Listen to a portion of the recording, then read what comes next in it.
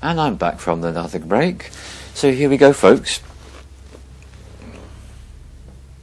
In that situation, when I've been triggered and I've gone into this other place, there's a protective mechanism that kicks in, and it kicked in when I was a child. So while I was actually being raped or tortured, the levels of pain were so extreme and indescribable and unspeakable that I went somewhere else, and I went to the upper world.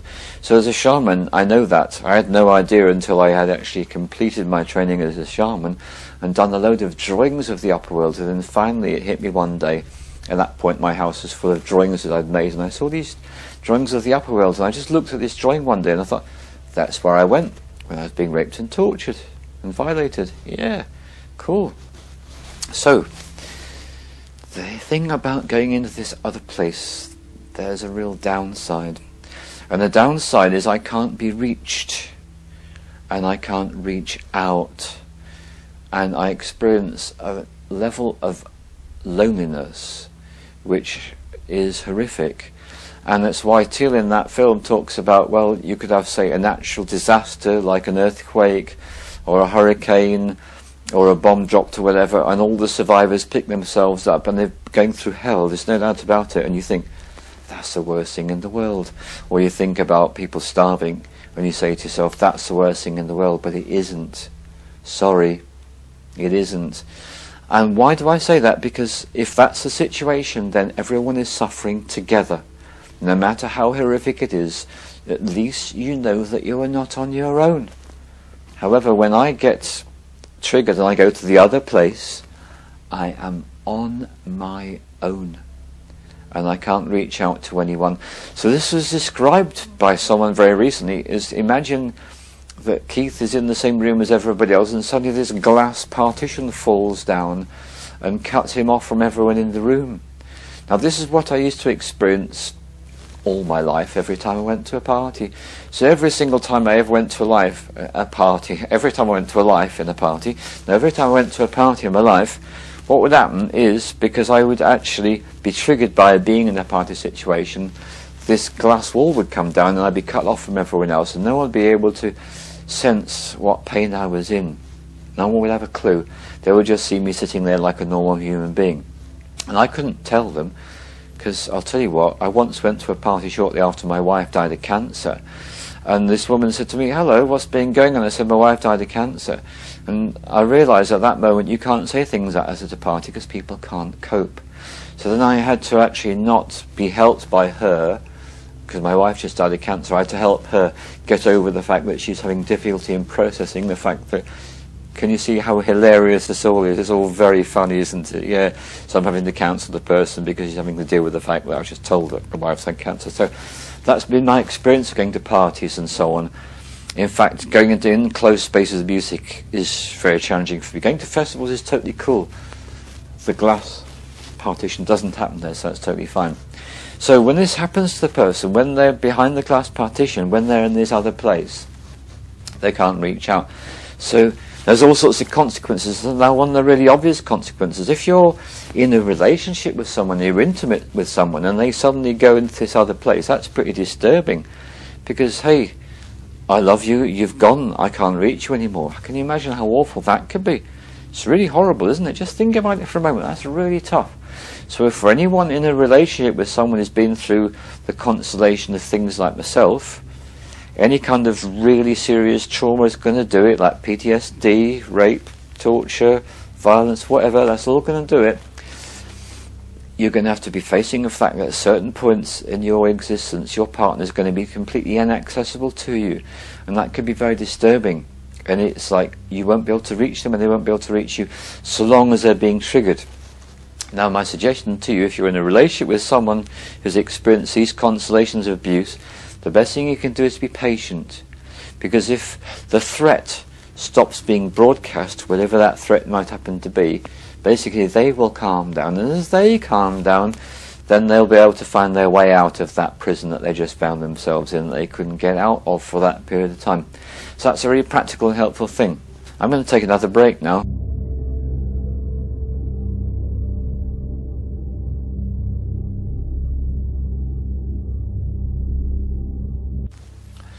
So back after the break. Now here's the thing. So if someone reveals that they've experienced abuse of some kind, and it's so much in the news, isn't it? This morning I go to buy some food in Tesco's for breakfast, and there I'm minding my own business, and there's a newspaper headlines: famous actress Lysette Anthony has come out and told everyone that she was raped by Harvey Weinstein, and it began in 1983, and she had a period of 20 years when this dude felt like it, he would just get in touch with her, go through some manipulative machinations, and end up raping her. So one of the big questions people ask about this sort of thing is, why do people let people do this to them? It's a bit of an obvious question, isn't it? Well, what it is the people that do these things know how to manipulate. They know how to put the person into a state whereby they actually lose their sovereign free will. So that's something I want you to know. I want you to have more compassion than you ever had before in your life if you didn't know that and you were ignorant, because you now know that anyone that ever got raped, ever, what happened is something happened to violate their free will, and once that happened to that person, they then became what I would call an easy target. So because he raped her once in the hallway in 1982, 83, whenever it was, then when he felt like he had come to the UK and he could manipulate another one of those interactions at will, which went on for 20 years. Right, so here's another thing. If you're really smart and perceptive, you'll have noticed something about the way I'm being in this film.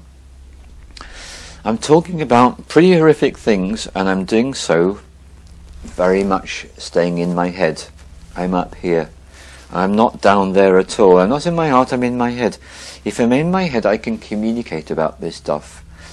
If I was to go right now into my heart in this film, I would be experiencing unspeakable, unimaginable pain. That would mean that I would not be able to say any words. And I've just been through some days of not being able to speak, so take all this in, dudes, right? So here's a question that's been asked of me, and the question is as follows. Keith, why don't you let go of the past, the abuse, the torture, and live here, now, in the present, with me? It's a perfectly fair question when you think about it, isn't it? So I'm going to answer that question. So here's the thing. Yesterday I watched a film, and it's a East Asian film, China, Korea, somewhere like that, and this dude is carrying a big wooden box and he's running, and people are chasing him, and at a certain point he ends up on this bridge, and he's really obviously frightened he's going to die, but obviously he's keeping this box as well, so he ends up climbing over the bridge holding the box and then dropping, and he ends up, so he's holding the railing of the bridge with one hand, the box with the other hand. At that point the film moves on, so we don't ever know what happens to him, but you can see the choice he's got. Either he can let go of this thing he's holding on to and save his life by using his other hand and hopefully pull himself up the bridge, or he's going to let go of the bridge and he's going to fall to his death. Now I'm introducing that to you because that's how I found out how to describe what goes on for me when I am triggered and I go into the nightmare of hell situation of the unspeakable, unimaginable pain. But let me give you a bit more detail about this, because this is how it used to be for me, and it still can be for me. So for example, I would sometimes create a retreat for myself, and when I went into the state of being in a retreat for myself, what would happen is I would go into, you guessed it, you already knew it, yeah, that's right, unspeakable, indescribable pain. And that would last for as long as that retreat went on. The other thing that would do it for meditation. Now, the first time I meditated in my life, I was 19, and I had a fantastic experience, which I'm not going to talk about. Instead, I'm going to talk about every other time I went into doing meditation, which is I would go into unspeakable, indescribable pain. And I used to think to myself, dude, what's up here? How come every time I try to meditate, all I experience is pain? That's a bit odd. And I used to listen to other people about their meditation experiences. It didn't happen to anyone else. Well, obviously I never asked people who'd been through the stuff that I'd been through, and if I had asked them, they would have said one of two things. they would either have said, well, don't do that, or yeah, I tried that and I got the unspeakable and unimaginable pain. So that's the deal. And you'll notice when I'm speaking about it, I'm really in my head, I'm using the words quite lightly, and I'm starting to speak a bit faster. Unspeakable, unimaginable pain, I'm saying it so fast you can't even quite get the word. This is all the ways that I use to protect myself from actually fully embodying it and feeling it. So let's get back to that question again. And I don't apologise for any digression. This is so cool to be able to speak after days of not being able to do so. So the question was, why don't you let go of the past, the abuse, the torture, in living the now with me? So when I get triggered, someone gets angry being my primary trigger. If someone was to attempt to have sex with me, you can imagine that's going to create the same thing, isn't it, of course, because if you've ever been raped, that's what you had, right? So when these things happen, I go into this place. Now, it's not the same as the man in the film. The man in the film is holding a box and he's holding onto the bridge with one hand. That's not me. I'll tell you where I go. Where I go is this. I'm holding on with the fingers and the thumbs of my hands, and I'm holding on to the top of a cliff. And beneath me, there's an unimaginable drop because it's dark. I can't see how deep the drop is, actually. I haven't a clue. And I'm holding on. Only the thing is, somebody has driven a nail through every single one of my 8 fingers and both of my 2 thumbs. That's actually what it feels like. So what I've done is I've just managed to find for you a visual metaphor which you can imagine with your own imagination. That's what Keith feels like when he gets triggered. So if you know me, and you ever saw me getting triggered, now you understand. That's actually how it feels. Because it's, you can imagine how horrific that is, because I'm in agonizing pain and I can't let go. So the reason why this has come up so big time for me is during this healing process I was given some particular advice. I'm going to read a little bit about some of the advice I got. So during this process, this is what happened. I said, because of my first sexual approach resulting in rape, when my partner approaches me sexually, I go back to that place at 10 years old. So the third party in this healing space wrote the following words down, because remember, I can't speak at this point, just a few days ago, so that they were very gently and respectfully entering my space, because I couldn't speak, but did it all through writing. And this is what I got as a reply. Well, it's time to let go of that. It doesn't matter what happened to you, but it does matter what happens through you. It's time to walk your talk. Taking action is what makes a difference. That's like saying to a depressed person, snap out of it. Not very helpful, is it really? In fact, actually, it's incredibly disrespectful, because when that person said those words to me, what they were implying was that I'm so ignorant that I need them to tell me that I need to snap out of that. Now, of course, the whole point is when you've been through really severe trauma and you get triggered, you get propelled into this other place, as I like to call it, and then you're trapped. Then I'm trapped. So that person's saying to me, get out of it or take action. They're only saying that because they didn't understand what it feels like to be holding on to a cliff face with nails through your fingers and thumbs. Now here's the little bit I want to add to all this. Because it's dark, I can't see what's beneath me. And I think there's a beautifully bitter irony here. Because for all I know, rather than hundreds and hundreds of feet between my feet and oblivion, there might only be 6 feet. There might actually only be 6 inches. Or maybe it's paradise. But I can't find out or ascertain any of that information because I'm too terrified and it's dark and my hands are up there. So the reason why I'm going into such detail about this is what I want you to recognize is there's 2 kinds of people in the world. There are people who, when they listen to what I'm saying, know the territory.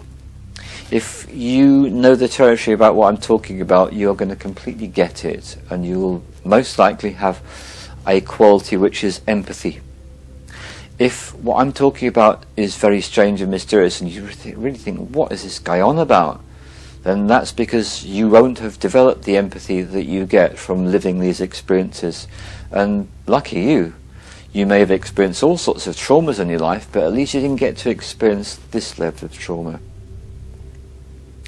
So I'm going to do a little virtual break now, so that's a virtual break.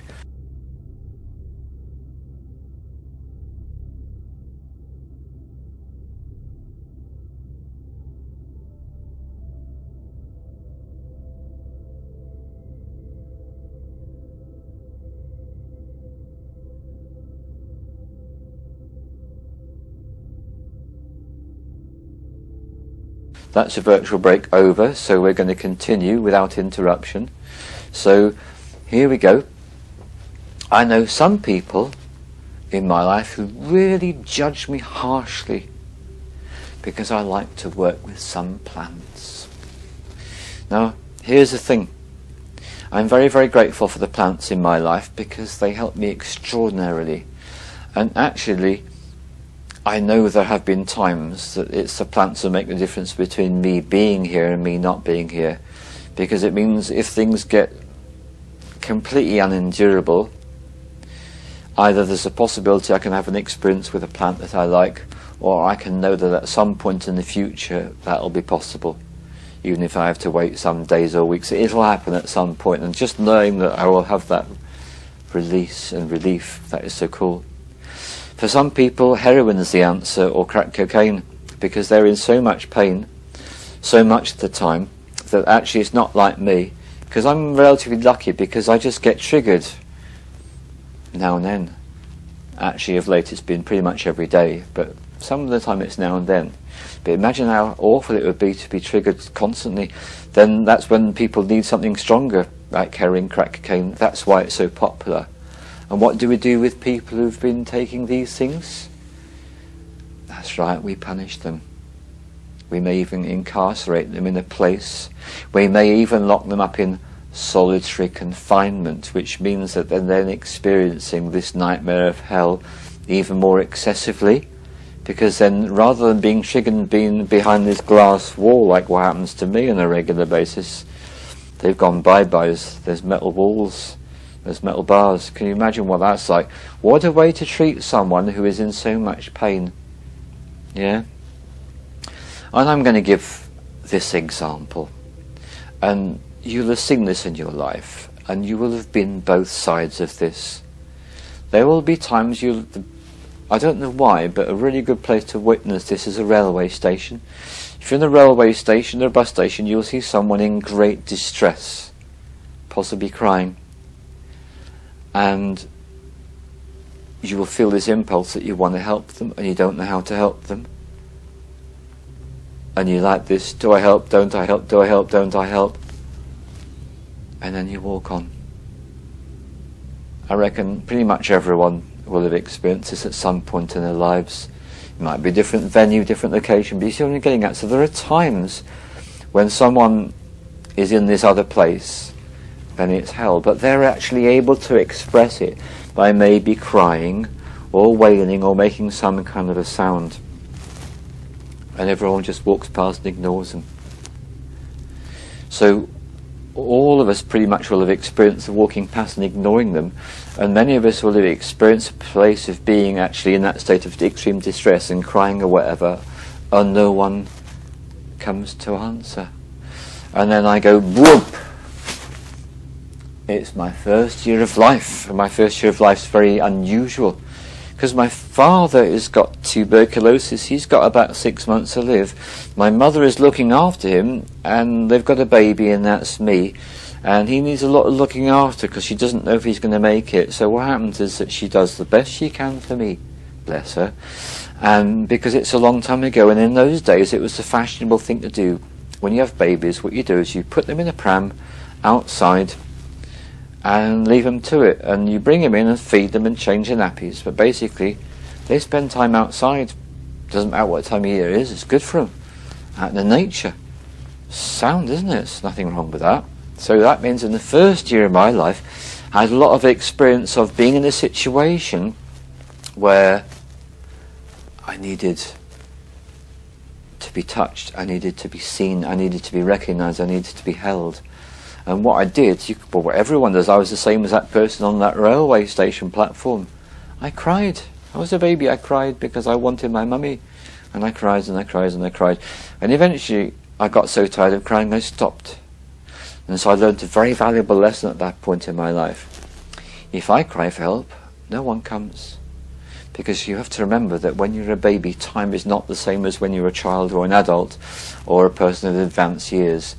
What happens is when you're a baby, time is almost endless. So a whole day takes like an infinity of time. So if a baby is in the pram and crying for half an hour, that's a gazillion hours as far as that baby's concerned. If that person was 45 and he cried for half an hour, it'd probably feel like 20 minutes. You know what I'm saying? So this is how it worked. So that meant I had this fundamental experience of when you cry for help, no one will heed you. So I had that down pat. So I was a very good target for the people that chose to do all the things they did with me, you see. So here's my situation. I need to take another break. This is actually quite disturbing. Thank you.